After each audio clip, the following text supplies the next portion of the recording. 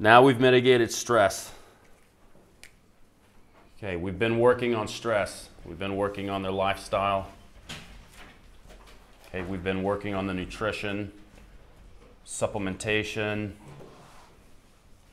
We've been working on that least mode.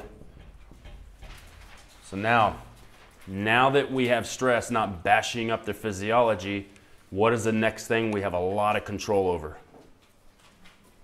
Insulin. Yeah, very good. Insulin. Okay, stress, insulin. Now, I'm not saying that you can't work on them at the same time, but we have to rank things in importance. If you think about this, if we're working on lifestyle, we can work on lifestyle to manage the stress. We can work on nutrition and supplementation that takes care of both of these, right? This is going to take care of both of these as well, right? So you can do this all at once, but ultimately you have to rank things in what's the priority.